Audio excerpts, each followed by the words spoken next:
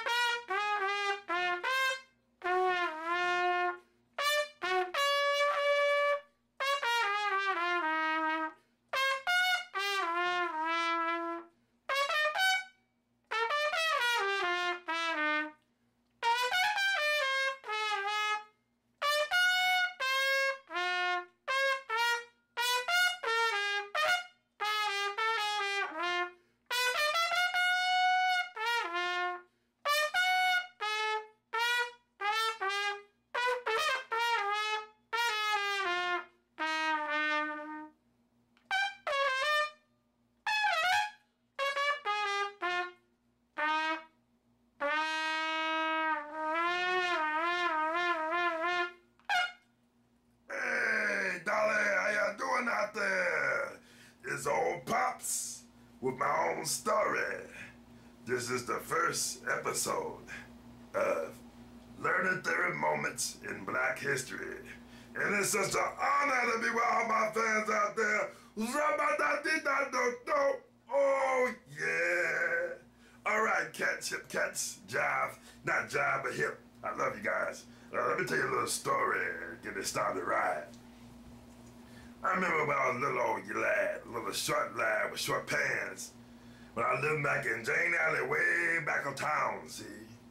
My mama wanted me to go get some water at the local lake. She gave me a bucket and said, Louis, fill this bucket full of water. Don't come back until you do. I said, yes, May Ann. That's my mama name, May Ann.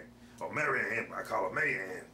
So I went back to the lake, and I saw that big old gator sitting back there at the back of that lake. Scared the hell out of me. So I ran right back home. And my mama said, Louis, where's the water? It's supposed to be in the water bucket. I said, Mama, there's a gator sitting back in that lake. She looked at me. She said, Louis, that gator just as scared of you as you are of him. Then I looked back at my mom and said, Mom, if that gator is just as scared of me as I am of him, then that water ain't fit to drink. Well, yeah.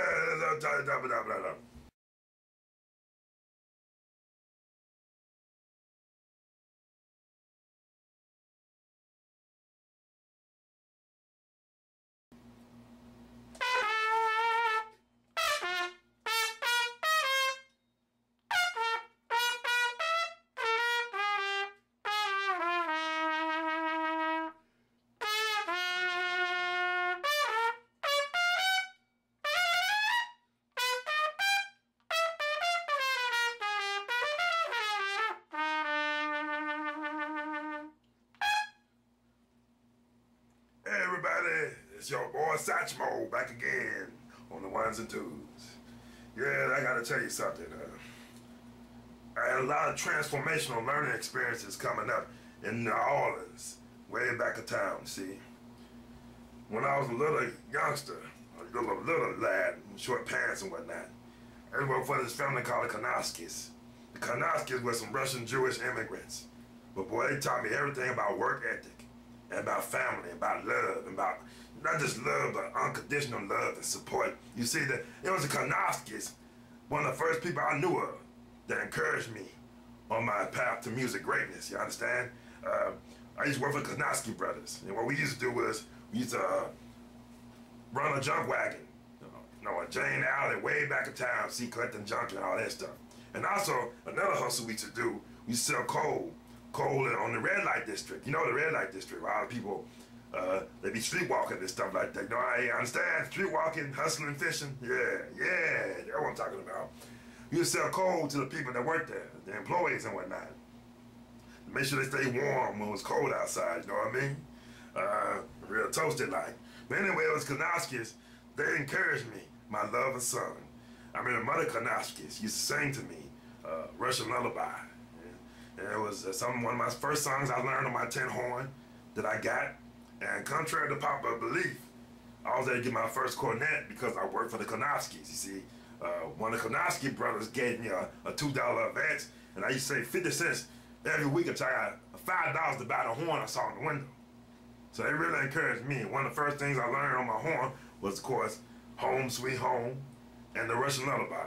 And I'd like to sing this for you, the Russian Lullaby, because it's a song dear to my heart. Matter of fact, some of my best friends were Jewish friends, including my manager and my doctor who saved my life back in '69. And Lucille always made sure I had my matzo balls, because one thing the Karnatskis loved to do for me was make sure they fed me, you know, because sometimes we worked late at night, and then by the time I get home, it'd be too late to eat anything. And say, well, Louis, you work so hard for us, you're part of our family. Why not spend some time to eat with us? I said, oh, okay, so I eat matzo balls to this day. Lucille keeps them in my refrigerator for me and my home in Queens. But anyway, here's the rest of the lullaby. Every night you hear me croon a Russian lullaby, just a little plaintive tune. When baby starts to cry, rock-a-bye my baby, somewhere they may be. Yeah, that's so sweet. A land that's free for you and me, and a Russian lullaby.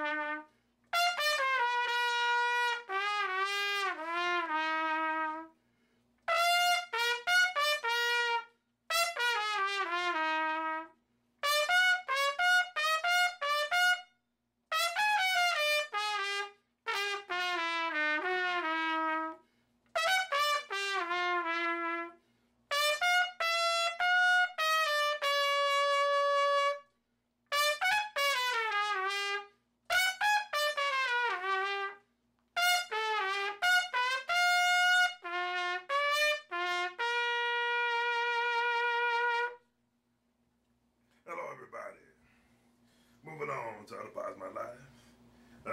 On New Year's Eve, when I was a little short kid, still, I got a cap gun for my stepfather, you see. And I shot out in the air, then bang, bang, bang, bang, bang, bang, bang, bang, about 6 times, right? And then when I let in the joint, the color wave homes for boys, you see, all of the bad kids. That's what people used to think. Oh, Lord, he a bad old kid. One of them bad kids from way back in town. You know, one of them little rascals, a dirty rascal here. You know. But anyway, I was lucky to meet a man named Peter Davis, who was the orchestra band leader of the Colorway Home for Boys. He used to think I was one of them bad kids until he gave me a cornet, and the rest is, they say, history. He really took a liking to me. He was like a father figure. You know, he used to take me home on his off days, and you know, his wife used to feed me on great big hampers of red beans and rice. I love red beans and rice, boy. There's a New Orleans street there, red beans and rice. You understand?